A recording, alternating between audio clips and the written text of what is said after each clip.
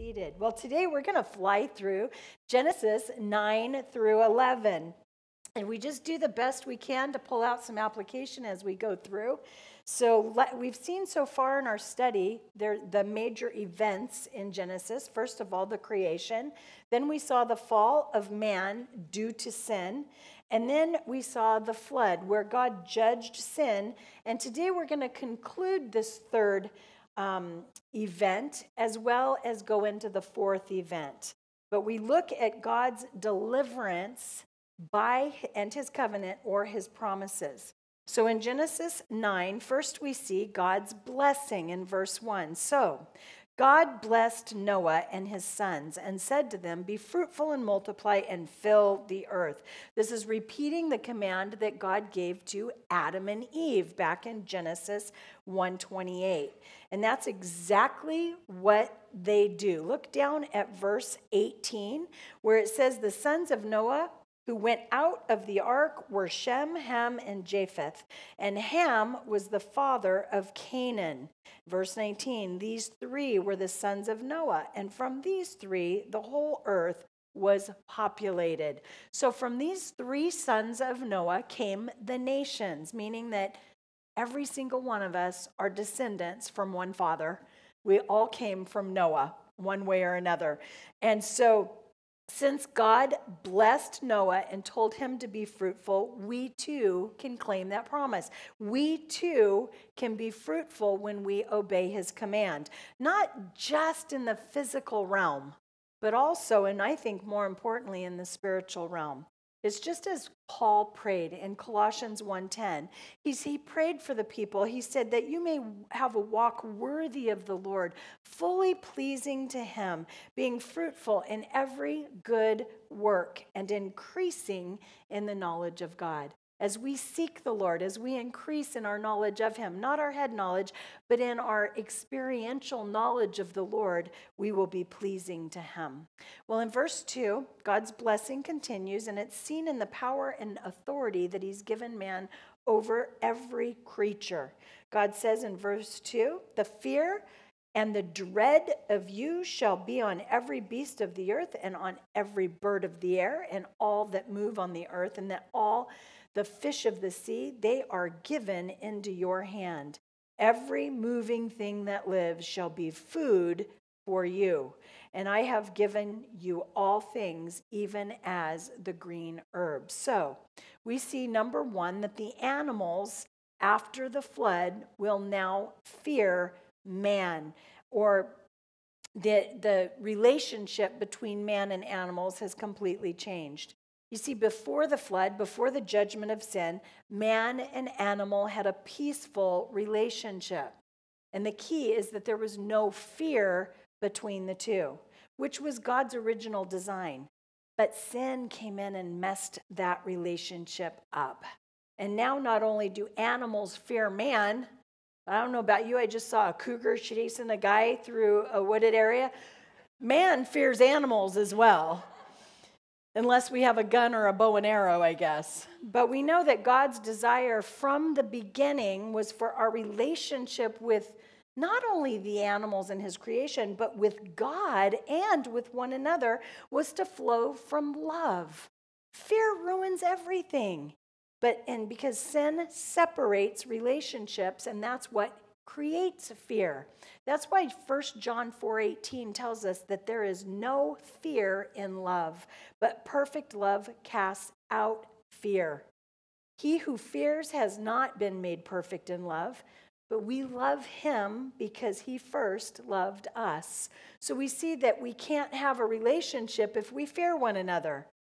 But the good news is one day, in the millennial kingdom, God is going to restore things back to the way it was in the garden, where the lion will lay with the lamb and the child will put its hand in the vapor's nest and not get bitten. I just had another rattlesnake yesterday. Oh, what a glorious time it will be in the millennial kingdom when we don't have to worry about that stuff. Amen. Well, presumably, this change in relationship between man and animal was due to the changes in climate, because now God gives man permission to eat meat. And I say Hallelujah. We don't have to be vegetarians. Can't imagine. If you're a vegetarian, God bless you. But in verse 4, God gives restrictions for eating meat. He says that you shall not eat the flesh with its life, that is, its blood. Now, the blood idea of eating the animal with its blood was serious business. Back in Leviticus 17, we are told where God said that whoever eats any blood, I will set my face against that person. I will cut him off from among his people. For the life of the flesh is in the blood, and I have given it to you upon the altar to make atonement for your souls.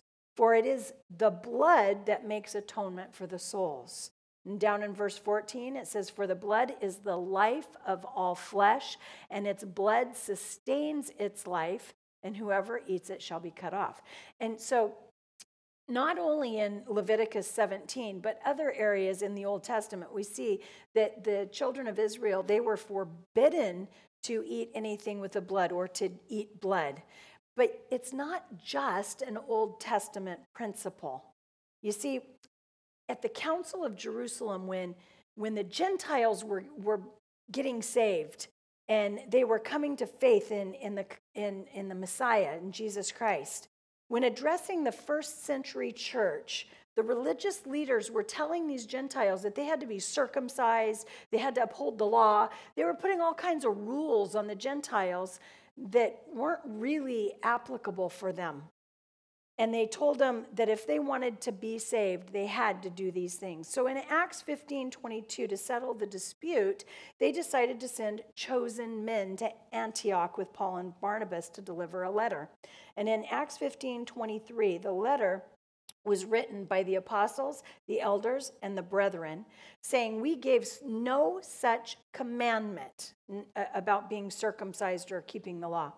So as they were assembled with one accord, they said in verse 28, it seemed good to the Holy Spirit and to us to lay upon you no greater burden than these necessary things. And then they explain in verse 29. These necessary things were that as the Gentiles were being saved, that they would abstain from things offered to idols, from blood, from the things strangled, which meant that they had their blood in them, and from sexual immorality. If you keep yourself from these, you will do well. Simple. So they reduced it down, but also the fact that not partaking in the blood was included in that.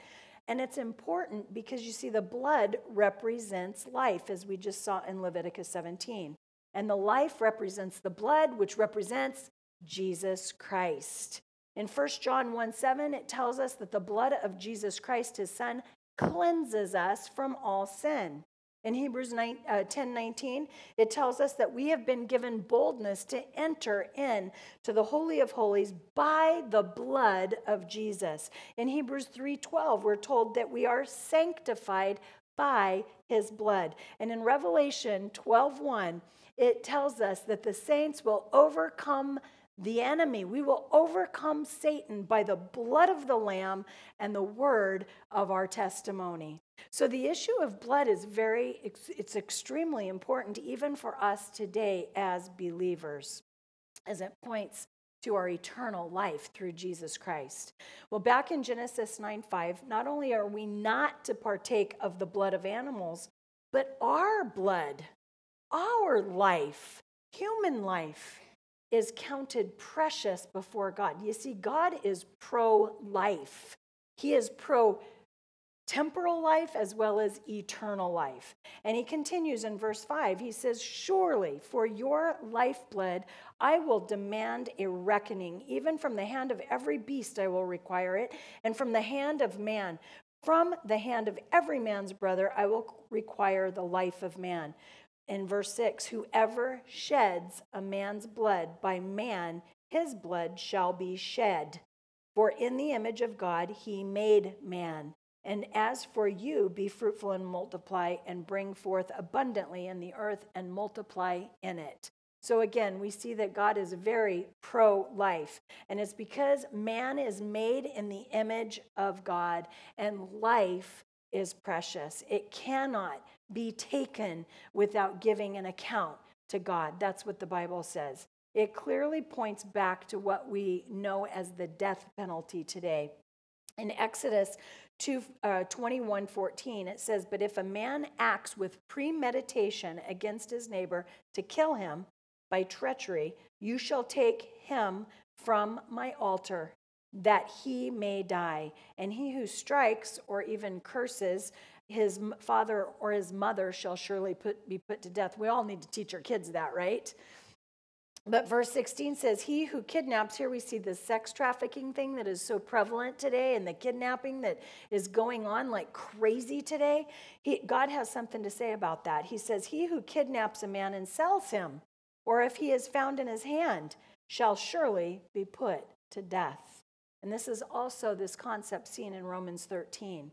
But the Bible makes a distinction that not all killing is murder. You see, killings can be self-defense, a result of war, or a result of an accident. That God does not demand your life be taken for. But as we just saw, when someone commits a murder, taking another person's life purposefully and unjustified, God takes that seriously, and he says that his life should be taken. Well, then in verse 8, we see the actual covenant with Noah, which is the first of 5 covenants between God and his people. Verse 8, "Then God spoke to Noah and to his sons with him, saying, as far as for me, behold, I establish my covenant with you and with your descendants after you, and with every living creature that is with you, of all that go out of the ark, every beast of the earth." Verse 11, "Thus I establish my covenant with you." Here it is. "Never again shall all flesh be cut off by the waters of the flood. Never again shall there be a flood to destroy the earth." Now, it's not that God made a mistake in sending the flood and destroying everything by the flood, but instead he makes the promise or the covenant with Noah and his descendants that he would never destroy the earth again by a flood, and that is key. Back to Genesis 9:12. So the sign of the covenant, God said, "This is the sign of the covenant which I make between me and you and every living creature that is with you for perpetual generations. I set my rainbow in the cloud, that it shall be for the sign of the covenant between me and the earth. It shall be when I bring a cloud over the earth, that the rainbow shall be seen in the cloud." And then verse 15, the covenant itself. "I will remember my covenant, which is between me and you and every living creature of all flesh. The waters shall never again become a flood to destroy all flesh. And the rainbow shall be in the cloud, and I will look on it to remember the everlasting covenant between God and every living creature of all flesh that is on the earth."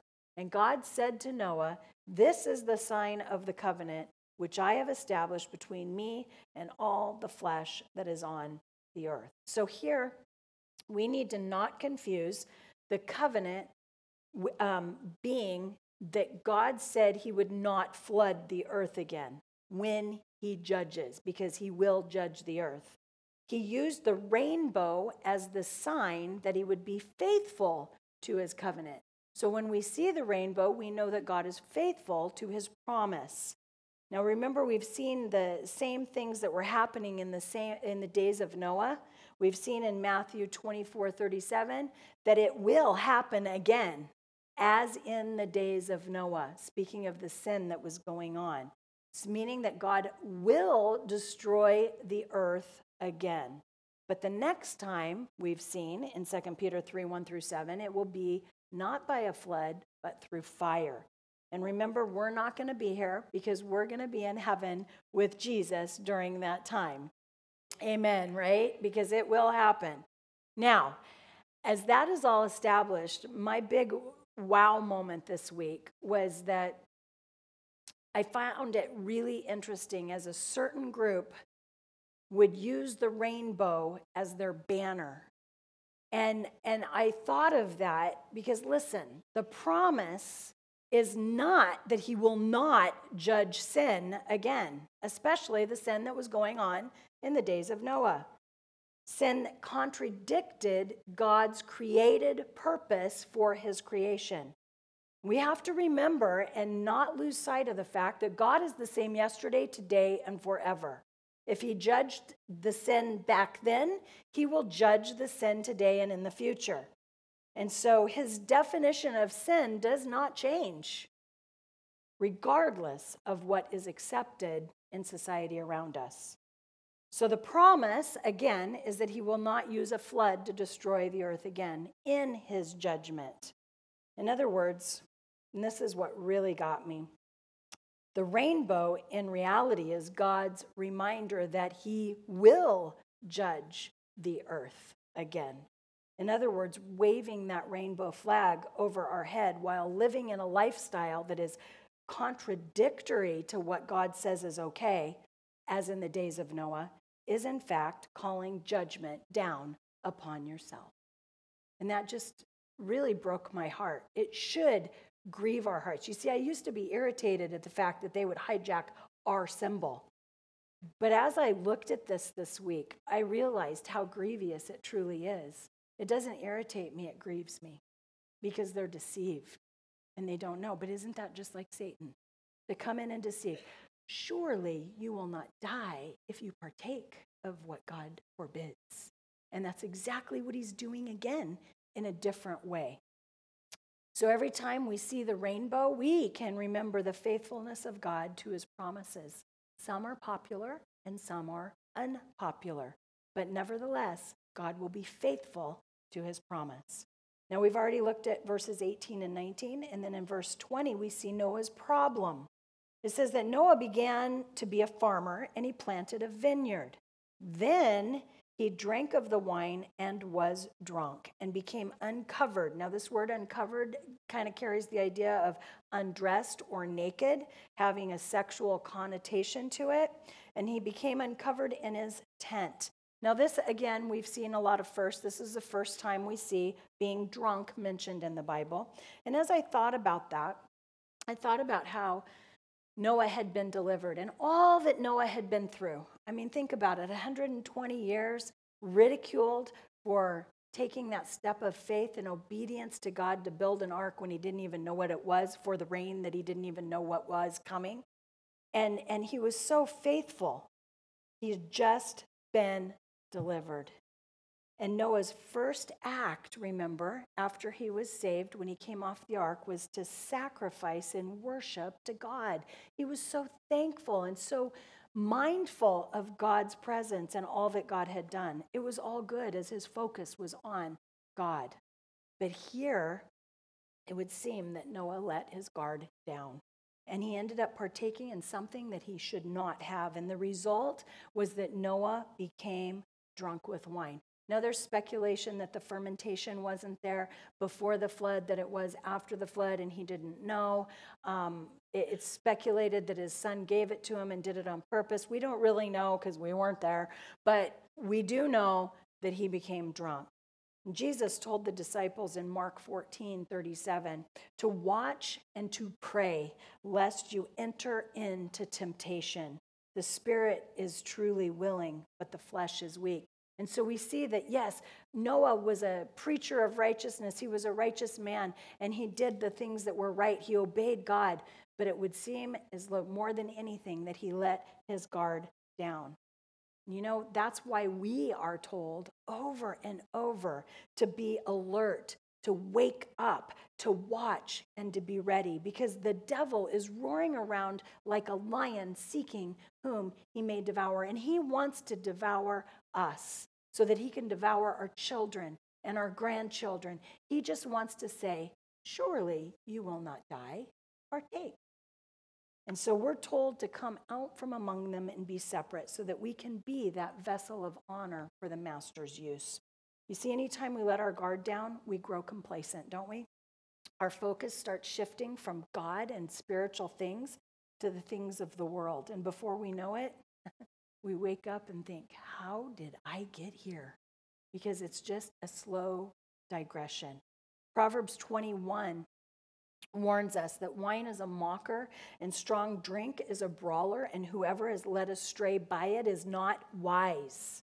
In Ephesians 5:17 through 19, Paul says, therefore, do not be unwise, but understand what the will of the Lord is. And do not be drunk with wine, which is dissipation, but rather instead, strong contrast, we are to be filled with the Spirit. And so I think it's pretty fair to say through Scripture that the Holy Spirit and alcohol do not mix. They are contrary to one another. Because while the Holy Spirit represents wisdom from above, being alert and having a clear mind, the alcohol represents dullness and foolishness as it dulls our senses. And we all have a choice of what to be under the influence of. We can be under the influence of the things of this world, or we can be under the influence of the Holy Spirit. And I don't know about you, but there is no high, there is no peace, no comfort, nothing compared to being under the influence of the Holy Spirit. And if you have not experienced that, come see me afterwards. Let's pray for a fresh filling or a baptism with the Holy Spirit, because there truly is nothing in this world that can match that. Well, it's not surprising that Noah getting drunk caused problems, because I don't know about you. I've never heard of any good that comes from it. Clark always says, we've never once had anybody in the office come in and say, I'm so glad that I'm an alcoholic and that I get drunk every night. My job is so much better. My family's so much better. My kids are doing better. We never hear that, but we have heard people come in that have lost everything. They've lost their families. They've lost their jobs. They've lost their savings. They've lost their homes. And it's just tragic. It's so sad. You know, I was reading some statistics, and it says that the FBI says that 50% of all rapes involve alcohol. And that's not even to mention the deaths that come from drunk driving and things like that. So what good comes of it? I personally believe it's just best to stay clear of it, but it's something that as the Lord needs to lead you individually. Well, back to verse 22, we see that presumably one of his sons, namely Ham, is the one that got him drunk. And because the phrase nakedness or uncovered carries that sexual relations idea, it's likely speaking of a sexual assault or some sort of sexual immorality involving Noah while he was under the influence or when he was drunk. And then in verse 22, it says, and Ham, the father of Canaan, which is Noah's grandson, Ham saw the nakedness of his father and told his two brothers outside. Now, what we see is this idea that he went and told his brothers carries the idea that he went and told them with delight of what he saw in his father's tent. Some say that Ham molested his father and then mocked him to undermine his reputation or authority as a man of God, as a preacher of righteousness. And if that is the case, we know exactly who is behind that. It's exactly what Satan tries to do to each and every believer. As we know that Revelation 12:10 tells us that Satan is the accuser of the brethren. In whatever case that it may be, it seemed to please Ham to see his father overcome in sin. And as I thought about that, I thought how sick and twisted that would be. Yet we know that it's common today, don't we? It's common for those who are in sin themselves to rejoice at the sin of others when they fall. And it's the opposite of what God calls us to do. 1 Corinthians 13 tells us that love doesn't rejoice in iniquity. In 1 Peter 4:8, it says, above all things, have fervent love for one another, for love will cover a multitude of sins. And how revealing this is. Because if we are truly walking with God and we're sorry for our own sins, we will never rejoice at someone else living in sin. We would rather grieve for them. As the Spirit of God is in us, as the Spirit of God is grieved, we too will grieve. Well, back to Genesis verse 23, it says, but Shem and Japheth the good sons, took a garment, laid it on both their shoulders, and went backward and covered the nakedness of their father, a picture of 1 Peter 4:8, covering a multitude of sin. And their faces were turned away, and they did not see their father's nakedness. So Noah awoke from his wine and knew what his younger son had done to him. Then he said, "Cursed be Canaan," speaking of the Canaanites, the descendants of Ham. "A servant of servants he shall be to his brethren." And he said, "Blessed be the Lord, the God of Shem, and may Canaan," or Ham's descendants, "be his servant. May God enlarge Japheth, and may he dwell in the tents of Shem, and may Canaan be his servant." And Noah lived after the flood 350 years, so all the days of Noah were 950 years, and he died. So what we see with this is that Noah started out well, didn't he? He started out strong. He served God in his own generation, preacher of righteousness. He was a righteous man whose faith spared the entire family by obeying God's voice. Yet, it didn't take long for him to mar his reputation as he let his guard down, he got drunk, and it left him open to the enemy. And as we look at that, we have to take heed. What a lesson for us. Because while it's good to start out well, I think we can all say we started out well when we got saved. We understood we were nothing but dirty, rotten sinners, and we needed Jesus to save us. But we must continue to abide in his grace. We must continue our walk with him to grow in the grace and knowledge of the Lord and Savior Jesus Christ. And unfortunately, it is so easy to ruin our reputation with peers.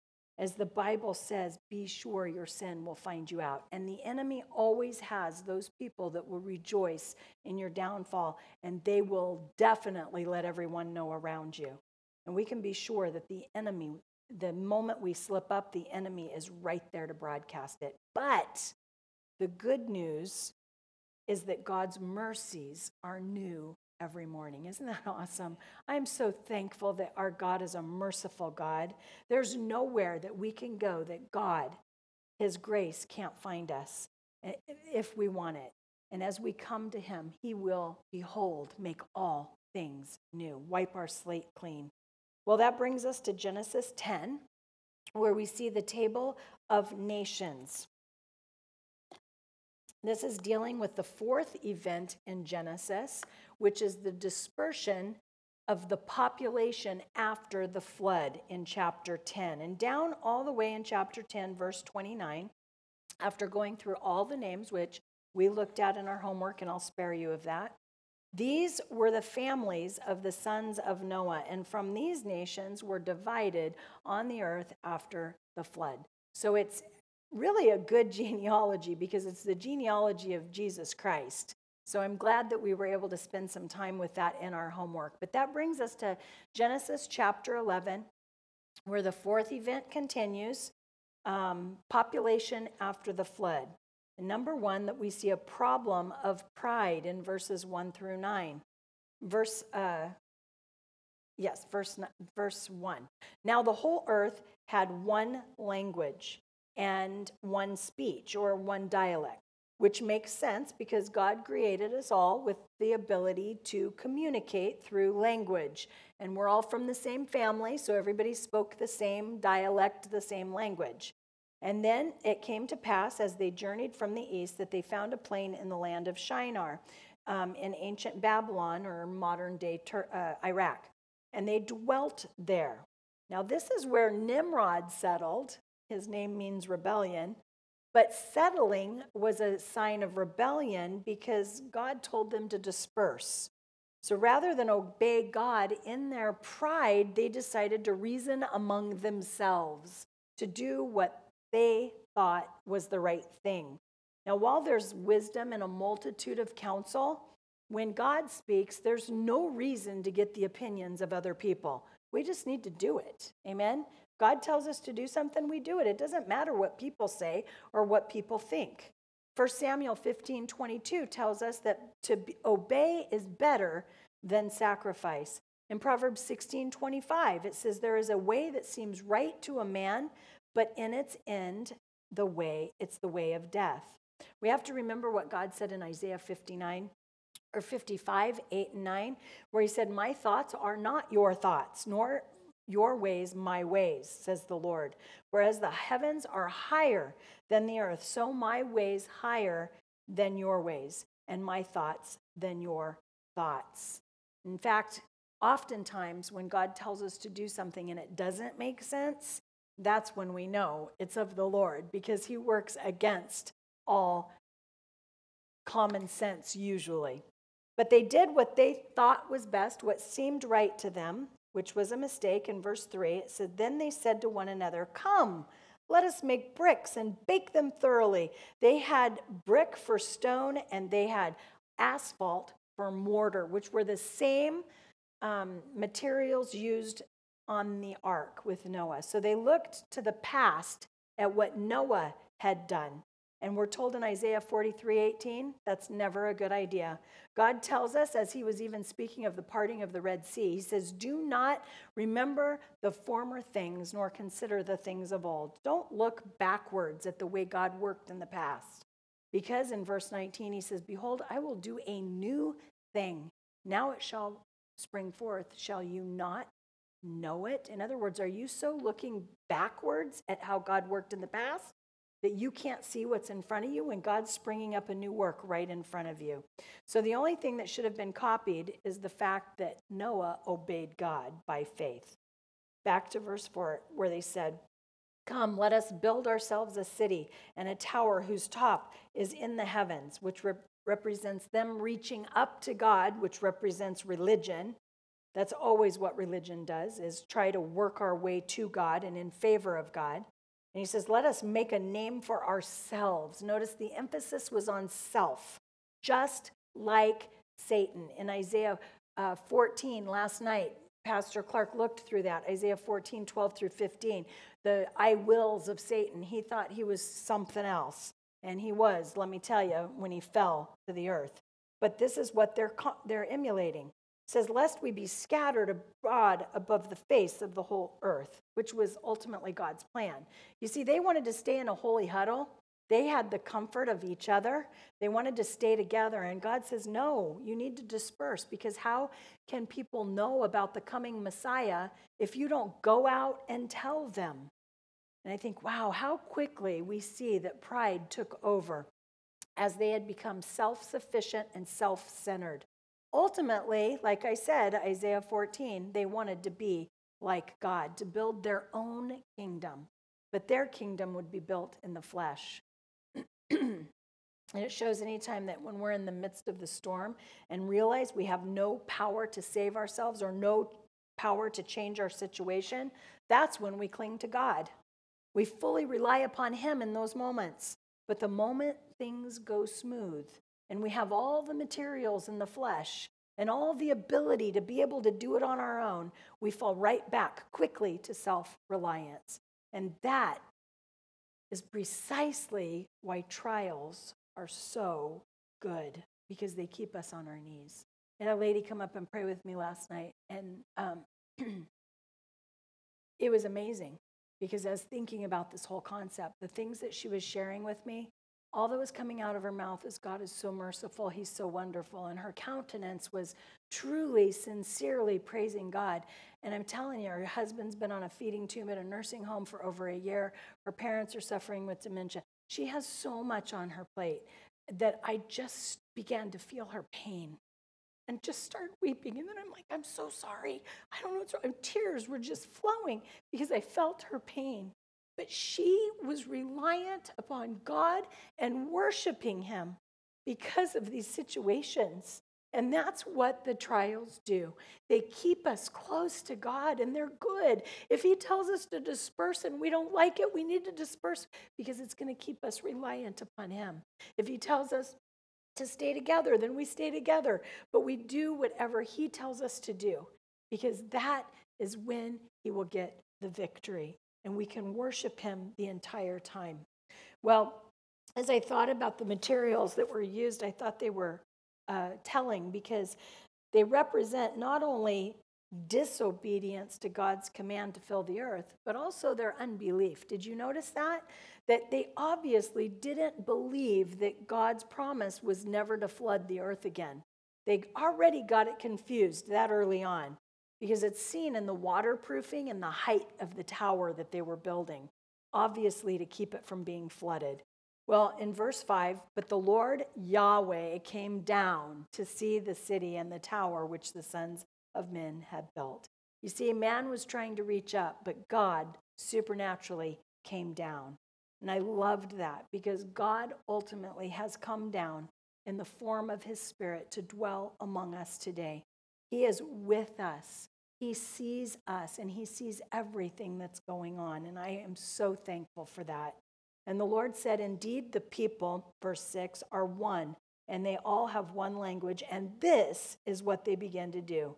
In their pride and rebellion, now they will continue, and nothing they propose to do will be withheld from them. Because indeed, if we operate in the flesh, we are capable of some pretty impressive things, aren't we? Well, I might not be, but you probably are. But the flesh can look so good. I forget who it was that said if you took the Holy Spirit out of the church, that the world wouldn't even be able to see the difference these days because they're going about their business. And I thought of that, and I thought of how they looked great in the flesh and what they were doing. They had the ingenuity to build this tower, but spiritually they were falling away from God's plan. And we just looked at that in Revelation 3 at the church of Sardis, where it was the dead church, and where their works were so impressive. They had all the programs. They had a great reputation with man.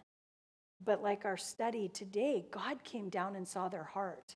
And it reminds me of Matthew 23 when Jesus addressed the scribes and Pharisees, calling them hypocrites. He said, you're like whitewashed tombs. Indeed, you appear beautiful outwardly, but inside you're full of dead men's bones and all uncleanness. Even so, you also outwardly appear righteous to men, but inside you're full of hypocrisy and lawlessness. See, it looked like a good idea, sounded like a good idea, but it was not God's plan. And sometimes, as is the case here, we need to see for God to save us from ourselves. So God says in verse 7, come, let us, Elohim, speaking of the Trinity, going down and confuse their language that they may not understand one another's speech, which is actually God's mercy to frustrate their plans. So the Lord scattered them abroad from there over the face of all the earth, and they ceased building the city. Therefore its name is called Babel, because the Lord confused the language of all the earth, and from there the Lord scattered them abroad over the face of all the earth. So Babel represents self-sufficiency. It represents rebellion against God and unbelief in God's promises. And I think that this is a great lesson for us, as God will have his way with or without us. We can either humble ourselves or he will humble us. And we don't want him to humble us. We want to humble ourselves. It's a lot less painful that way. And so it's always best to seek his direction. Then in verses 10 through 25, it takes us back to the genealogical records dealing with the people of Shem. From Shem to Terah, who is the father of Abraham. And so again, this is the most important genealogy as it leads to the King David, which eventually leads to Jesus Christ. So verse 10, the genealogy of Shem, only 2 years after the flood. Down in verse 26, Terah lived 70 years and begot Abram, Nahor, and Haran. Now, like Noah, Abram was known for great faith. We know that he was known as a friend of God in James 2:23, in 2 Chronicles 27, and Isaiah 41:8. And while we might not be a lot of things, we might not get to see some miracles that Abraham saw. Yet as we put our faith in the same God, the God of Abraham, we too can be called friends of God. Isn't that beautiful? We are a friend of God. Jesus called us. You're no longer a servant, but you are my friend. And so as we put our faith in the same God, that is where we need to be. Then verses 29 and 30, we see Abram and his brother Nahor, and they took wives. And the name of Abram's wife was Sarai, verse 30. But Sarai was barren. She had no child. So while Abram means father, and Sarai was unable to bear children, this sets the stage, again, this horrible trial sets the stage for God to show his miraculous power and faithfulness as he brings the nation of Israel through this barren couple. And in verse 31, Terah took his son Abram and his grandson Lot, his daughter-in-law Sarai, and they went out with them from the Ur of the Chaldeans to go to the land of Canaan. And they came to Haran and dwelt there. So Terah died in Haran at 205 years old. What a lesson this week has been. I hope you guys were able to glean some application for your own lives through your study or from this today. But it was pretty powerful, especially for me as I looked at that rainbow. Next week, we're going to see the call of Abram and how Abram's faith works out in a practical way through the call of the obedience to God. And so today we're reminded that God is the same yesterday, today, and forever. He will be faithful to his promise. His word is not going to change, but it endures forever through all generations. The Lord has come down and he sees you. He sees all. He is with us. And he desires to pour out his mercy upon you. Let's pray. Lord, we just thank you so much for your word. God, just the little nuggets that you show us and how you touch our hearts, God, to help us to own your word. So important that we continue steadfastly in prayer and in doctrine and the breaking of bread. And that is exactly what we're here to do today. So, Lord, I pray that you would bless these ladies, that they would be glad because they came. God, that you would speak to them, that you would touch them, that you would grow them, that you would bless them. God, abundantly pour out your spirit upon your people, I pray, as we are living in the last days. Help us to be alert, to watch, to wake up, and look for the blessed hope and glorious appearing of our great God and Savior, Jesus Christ, who will be here soon and very soon. So we love you, Lord. We commit our lives to you. And we just pray that you would be glorified in our discussions today. In Jesus' name.